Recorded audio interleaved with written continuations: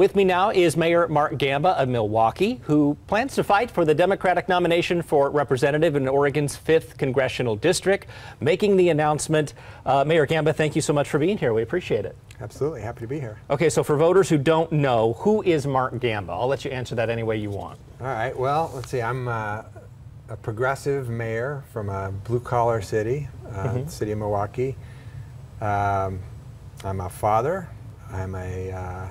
Had a small business for 30 years, and I'm a photojournalist with clients like National Geographic. That's afforded me the opportunity to see some of the rest of the world and what's happening there. You were first elected mayor of Milwaukee in 2015, right. Re-elected in 2018, and before you became mayor, you served on the city council there. So why try to make the jump to Congress, and why now? Well, why now?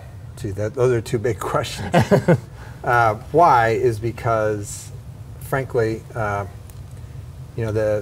sort of status quo millionaire politicians that are currently in D.C. are kind of out of touch with the problems that, as a mayor of a small town, we see every day. Yeah. Right? I've had people who I've scrambled to try and find them housing when they were losing their housing, either due to no-cause evictions or big rent increases. I've had conversations with homeless people who were living on the streets because some health issue they had cost them everything they owned. We were dealing with climate change. We have a bridge that washed out, or at least footings that washed out that we had to replace due to extreme weather events, due to a record-setting storm.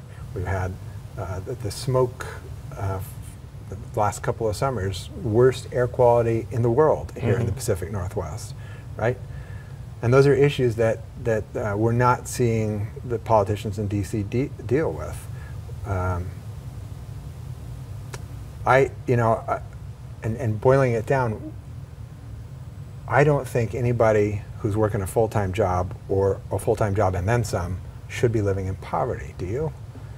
And yet, that's the state of our country right now. We have millions of people that's exactly what their life is. And that goes back to the federal government. Over the last, 50 years, my life, when I was a kid, one parent could have a decent job. Not a lawyer or a doctor kind of job, but just a decent job. They could buy a house, they could buy a car, they could pay for the health care they needed, they could maybe go on vacation every now and then. Think about today.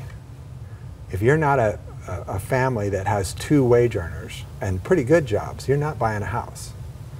And that's been a steady, thing that's happened. And through that same sweep of time, the millionaires and the billionaires have been being taxed less and less and less, and they are reaching levels of wealth that have never been seen before.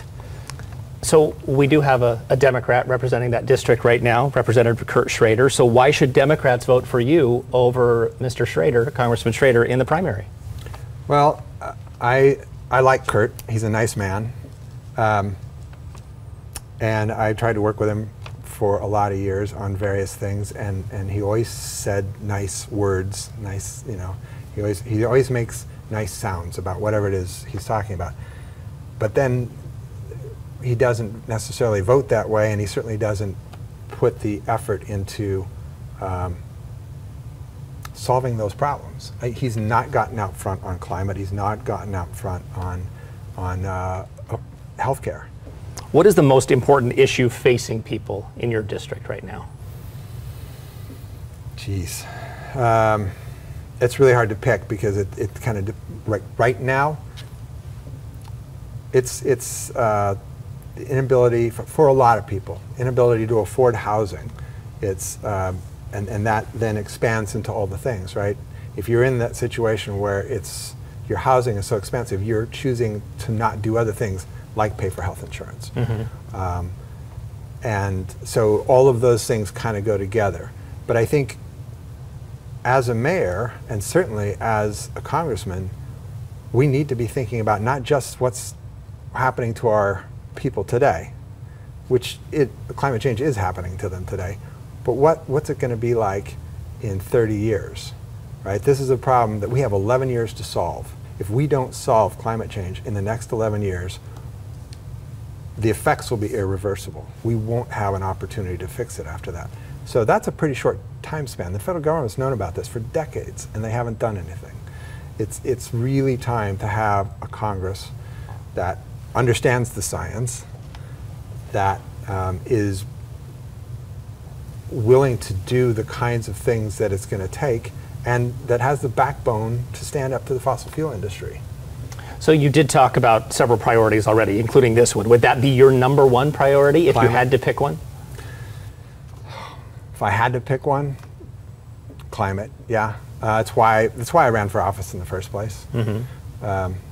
But healthcare is really close on its heels, and solving the issue of the middle class becoming poorer and poorer and poorer has got to be.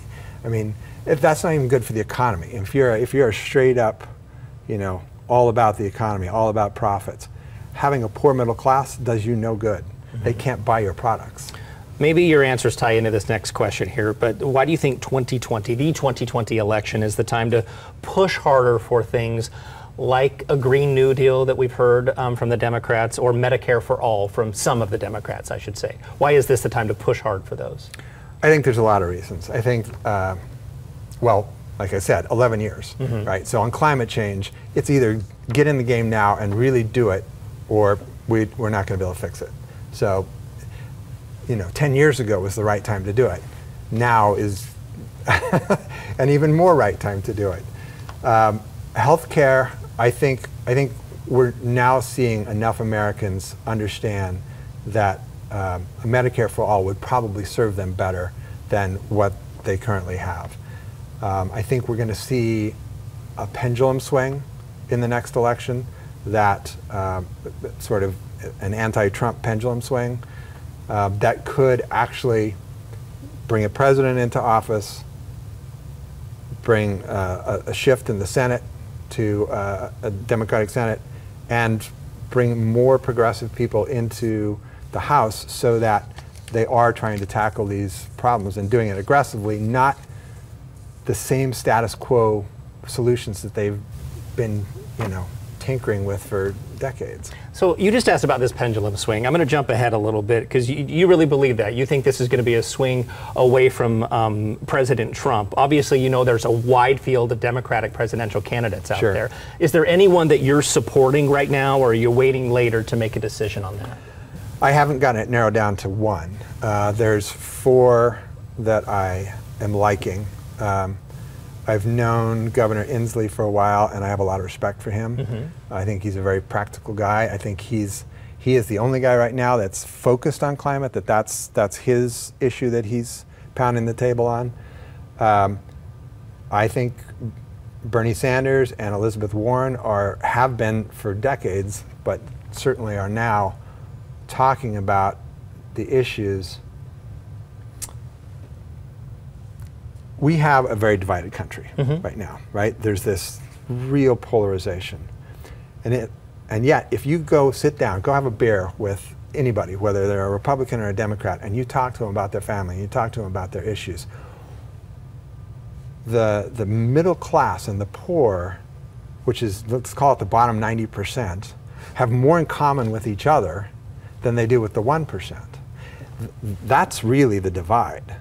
And when Sanders started talking about that during the last election, during the run-up, he was the first presidential candidate that I actually ever heard say those things, to really draw people's attention to the fact that, look, your lives are not great, and this is why, and it could be changed. And I have a lot of respect for that, and I know there's all kinds of stuff, so I like the 2 of them, and I'm intrigued by Mayor Pete. Mayor Pete getting a lot of attention lately. He is getting a lot of attention. Getting some momentum. And as a fellow mayor, mm-hmm. I think there's a there. When you've been the mayor and you've had to deal with potholes and sewer pipes and roads and police shootings and all the things that mayors have to deal with, real world things that real world people have to live through, and you go to the grocery store, you're talking to your constituents, mm-hmm. right? You go to the bank, you're talking to your constituents. You are on a day-to-day basis dealing with real people.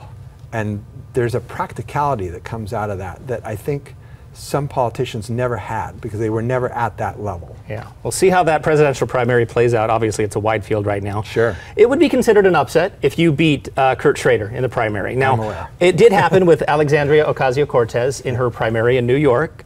That district was a deeper blue than the one here in Oregon.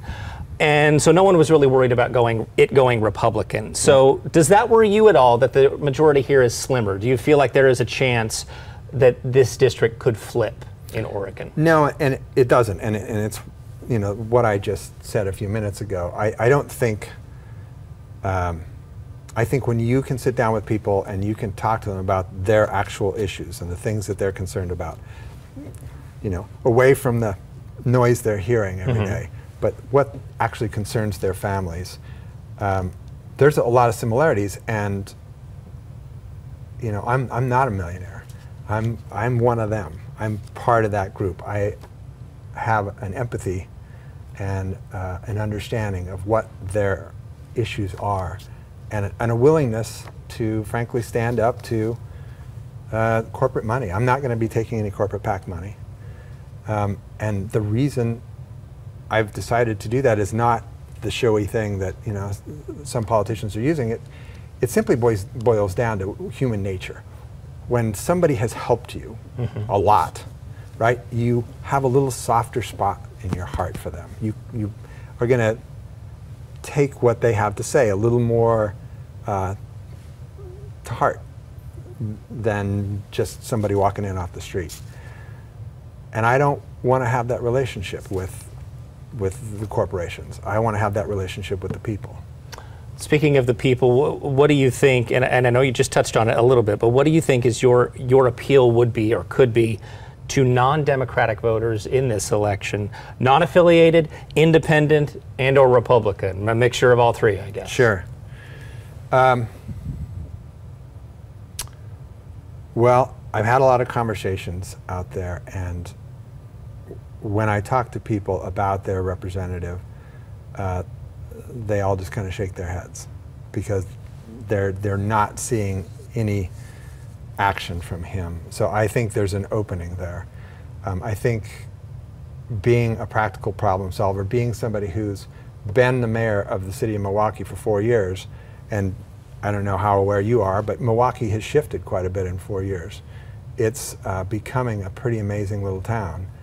And I'm not going to take all the credit for that. I had an outstanding council, we had great staff, and we had, you know, the light rail line, which certainly was created some impetus. But you know, I've had a good run, and I think that's a proven ability to make decisions that actually benefit people.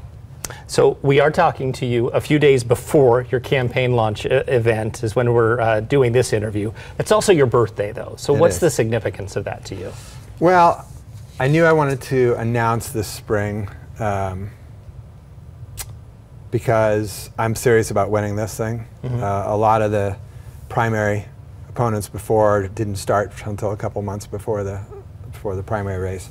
I'm serious about it, and so I wanted the time to be able to run an honest-to-God campaign.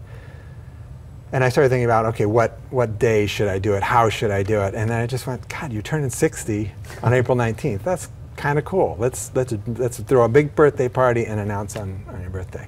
And then, of course, we filed with the FEC, and it kind of got leaked out because of that. So it's not a big surprise to anybody now, but it's still going to be fun to kick off the campaign that way. Well, happy birthday to you. Thank you.